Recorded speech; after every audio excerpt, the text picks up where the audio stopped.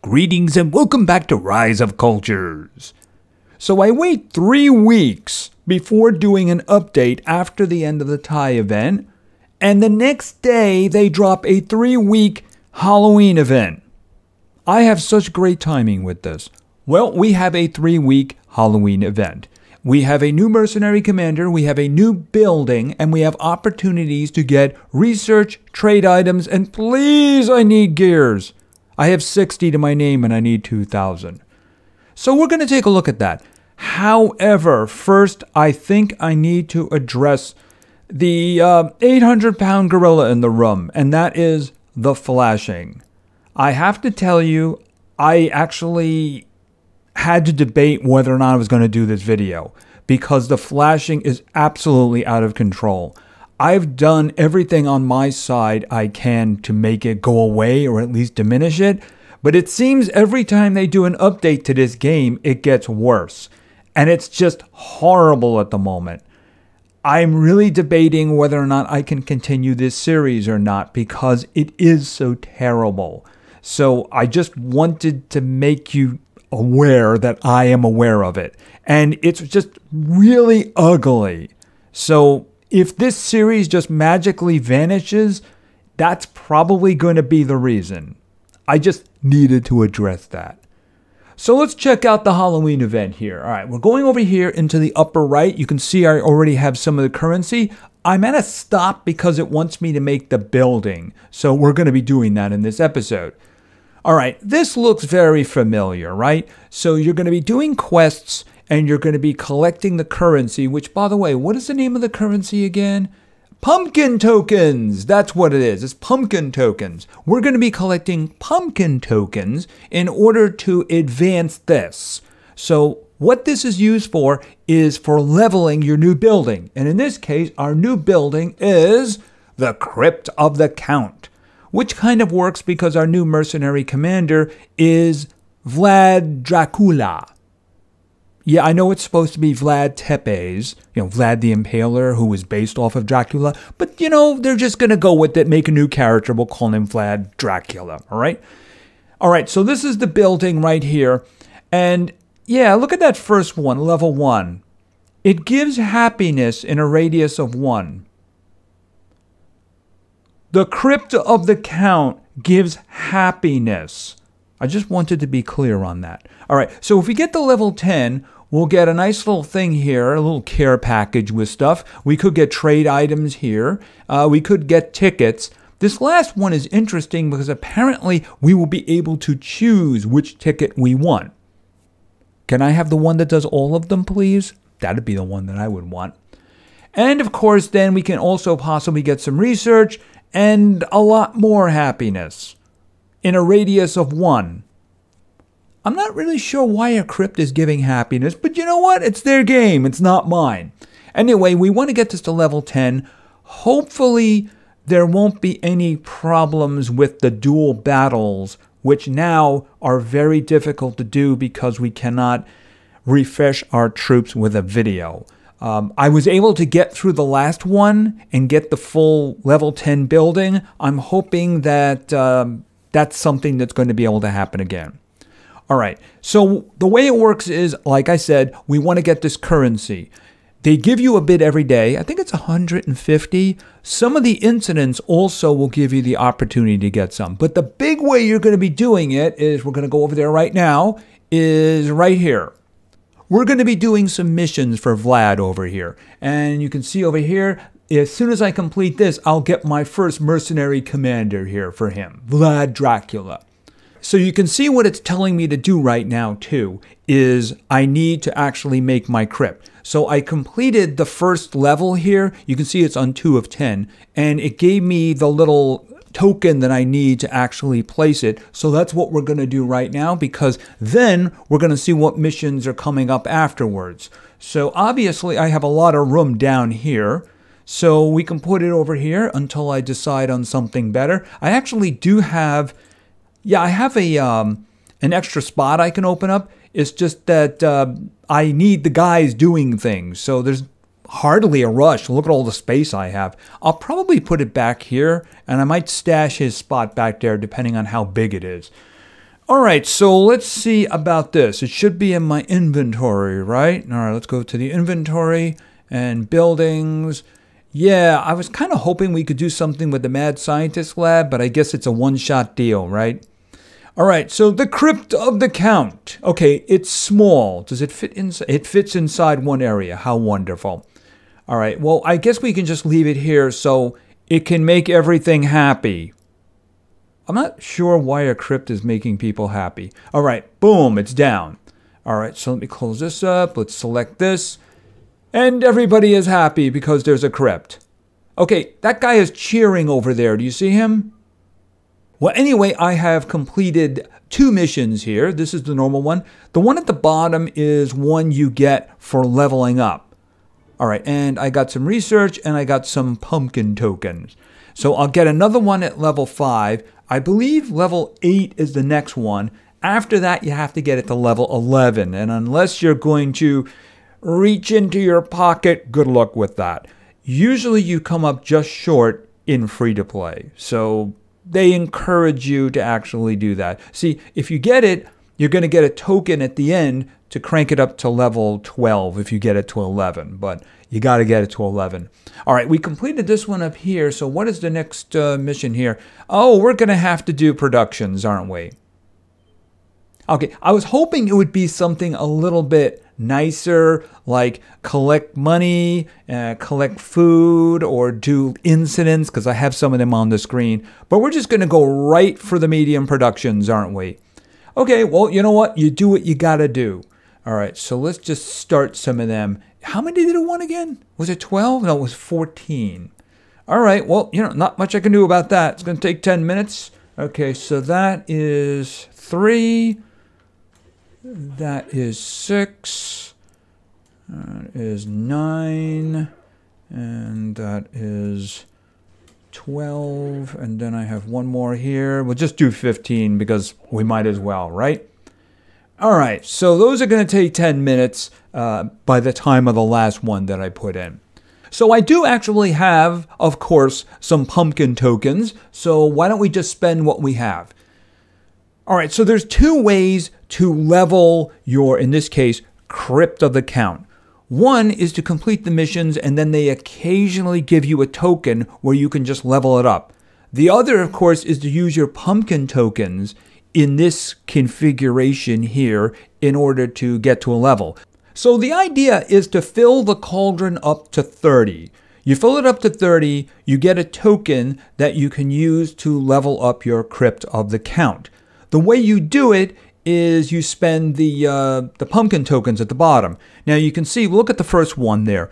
The little green droplet there has a 1 in it. If you were to click on that, it would consume some of your tokens, basically the 210, and it would move it to 1, so it would be 1 of 30. If you go to the last one, it would spend 610, but you'd get 3. Always go with the big number, because as you can see, it's a better bang for the buck. See, if you do the first one 3 times, then it's going to cost you 630, as opposed to spending 3 at one shot, which is 610. It always works out that way.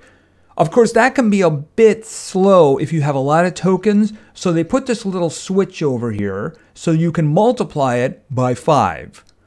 So for the last one, instead of spending 610, I'm going to spend 3,050, which is not going to give me 3, it's going to give me 15. In other words, I'm going to go halfway.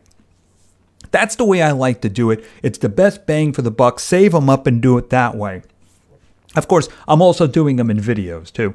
Unfortunately, I'm only going to be able to do one of these because I don't really have a lot of the currency. So you build up the currency and you do a whole bunch and you move it. And you also do the missions too, because that's going to give you tokens for advancement. And hopefully you can get to level 10. So I am just going to click on this right now. I'm going to spend the vast majority of my tokens. Hopefully we're going to get good things. Mercenary commanders would be good. Trade items I don't really care about because I have as much as I want. Research is good. Gears. I want gears. All right, so let's click on this and see what happens. Okay, gears. Gears. Oh, you can also get skins in pieces too. By the way, we're going to use that skin. Gears! Lots of gears! Okay, I'm happy with that. Can we have that every time, please? Okay, so I got 150 gears. And you can see that the cauldron filled halfway. So if I had another 3,000, notice it actually dropped there? It's weird, it's random, it doesn't always do that. If I had another 3,000 of those tokens, I could fill it all the way up, it would give me a token, I could go out, select my crypt of the count, and then I could level it up again. But of course, I don't have that because I don't have any more tokens. So that's just the way that is. And no amount of doing quests in this video is going to get me another 2,500, well, 2,410. And I don't think that's going to happen. And I don't like wasting it on little moves. I figure if you're going to do it, just do it. The only time I end up spending what I ever have left is at the end of the event. Because at that point, you might as well just spend whatever you have to get whatever you can. Extra research, extra gears. That was just wonderful. More like that. That'd be very good. So that's just about it for now. There's nothing more we can do here because I don't have any more. And of course, I'm going to be waiting a long time for these guys to be done. Yikes. I mean, that's going to be 30 minutes, so we're not going to be seeing that now. Anyway, the idea, of course, is to level this thing up to level 10. Basically, as you level it, you'll get more and more things until you get to level 10 over there somewhere with the incredible amount of happiness. I don't know really what's going on with that. But the more you level it, the more things it will actually do for you. I have a number of these items here. Like, for instance, this was the last one we got. This was the reward for the tie event. It's a little bit awkward because of the fact that it's taking up 2 spots, though, if you'll notice. It is kind of long. It takes up 2 spots. I'm happy that this one is basically just 1 square. And I basically just kind of leave things around in case I have to do them later. I leave incidents, and I also let my research build up. Yeah, sorry about the flashing. Nothing I can do about that. See, I don't really spend the research during these events unless it actually asks me to. I know some people say, oh, well, you're wasting it because it's not building up. And then, of course, you have a mission that comes up and says, spend 14, which means, how am I going to do that? Yeah, I'd have to wait to get more to come in. I'd rather just let it all build up during events so that I can get the quest done as quickly as possible. So I might have like 90 by the end of the event. Probably not, because it also has me spend things. Another thing it likes to do is it'll say, complete a research. It really loves doing that. So if I was to fill this one up down here, I wouldn't actually complete it because I know they're going to ask me to do that. They're going to say, complete a research. So like if I spend all of the research over there, I'm not going to actually finish it because I know they're going to ask me for it. And I do things like let the money sit there, the food sit there. That way, when they inevitably get to the points where they say, collect food, collect money. There was one in the last event that was extremely irritating. It said, collect 1.5 million gold. The problem with that is that took like a day and a half, even watching the videos to increase the amount you were gathering, to actually get that much. Because there's only so much it can produce and hold on to. So in a situation like that, you need time. A lot of time. There's nothing else you can do about it at that point. And you can see, yeah, I have a lot of these little buildings. They're very useful. A lot of them basically give me research. A lot of my research comes from them. The trade items, like I said, I don't really care about the trade items because if you look at the Byzantine era there, yeah, I mean, I'm good to go. And getting more is kind of easy because all I have to do is go into plank production and then turn around and sell them, and they sell really quickly. Yeah, I got a lot of these buildings over here, and I was lucky enough to get them to level 10. There was one that, I don't know, did I put it back in? I don't think that I did. Oh, that reminds me, we got a skin. Hold on a minute. Let's use that skin. Sometimes they can be very useful. Where is customizations here? Okay, where was it? Oh, Halloween event. Here it is right here. Okay, so that's going to give me trade items. All right, why don't we just throw that on somebody? That one right over there. Okay, I don't want to click on the money because I might need to gather money. Got to be very careful about that. All right, so that one's going to give me trade items in addition to the normal money. So yeah, the customizations / skins are very useful. Use them when you can. And yeah, these guys are good. I'm glad I have lots of space now since they took the wonders and they put them up here. That way I don't have to worry about what I'm going to place and what I'm not going to place. Yeah, where was that one? It wasn't this one. Yeah, that was it. That was the Persian one right there.